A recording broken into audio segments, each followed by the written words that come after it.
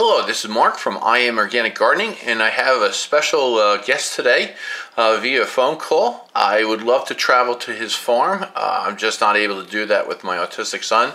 So Paul was kind enough to call me back, and I apologize. I had to grab the camera real quick. The video is a little shaky, but the contents of him speaking is more important. So what's interesting, and I want to just go over this, and there's a lot of people out there that think the wood chips is the key ingredient, which is the first step, and I show that a lot in my videos. But also, what's more important, and he'll go over it too with me in this phone conversation, is the mycorrhizal fungi.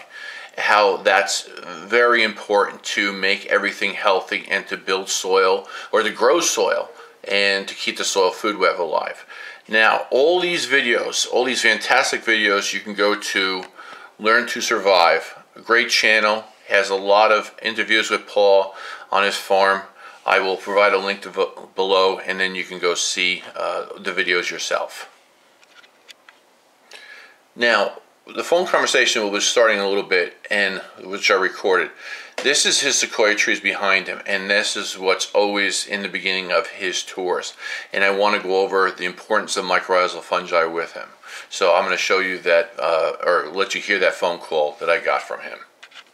On the phone right now is Paul Gauchi, and I just want to go over a simple little tip that might help you understand in the future about what he's trying to explain, how important the soil food web is, and also the mycorrhizal fungi. Hello, Paul. How are you? I'm well, thanks. Good. Now, in most of your films that you show, and you're out doing your gardening tour, which I love, is you're standing by your sequoia tree. Now, can you explain to the people listening that the sequoia tree is using mycorrhizal fungi, and that's not what's in the wood chips, that's what's growing in the ground?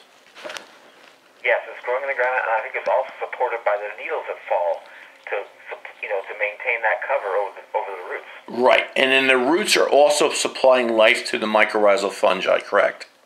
Yes. Yes, very good. I just want to keep this key point so people can learn from it and go from there. That's important to have that beautiful mycorrhizal fungi on the ground growing things. I thank you very much for your time. You're so welcome. Bless you. Bless you too. Thank you very much, sir. Now, here's a very good example of what mycorrhizal fungi does in the soil. Say this is his sequoia tree, or this is a seedling of a sequoia. Now, what's nice about this, you can see the roots down here, and all this little white filaments around here is growing. Now, you're able to see this. You won't be able to see this in the soil because this is magnified with a special lens at 400 times magnification. So you can see this little white lines outlets here. These are not roots. That's mycorrhizal fungi from the main roots, and that's growing in the ground. The reason why it's growing in the ground and not from the wood chips, because it has to have a living root. It has to invade that living root and grow in there and then send out these little white filaments.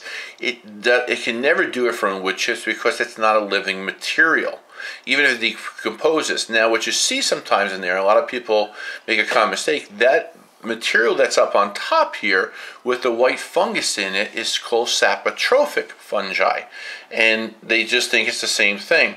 But for this to live, it has to have a living root, plus it has to have a plant that's bringing in sunlight, bringing in carbon dioxide, and feeding all this, and then it can grow.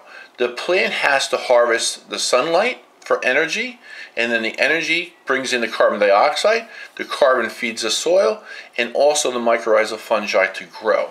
So you need a living plant in the ground. So that's why Paul's garden is so fantastic, because he has all these trees growing here, and this is spread out in the ground. Now, the mycorrhizal fungi, it will die every 30 days and needs to be replenished. So that's why you also have to have a living root in the ground.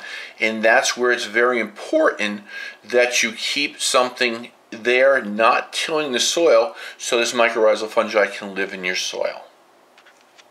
I thank you very much for watching today. I hope you enjoyed this.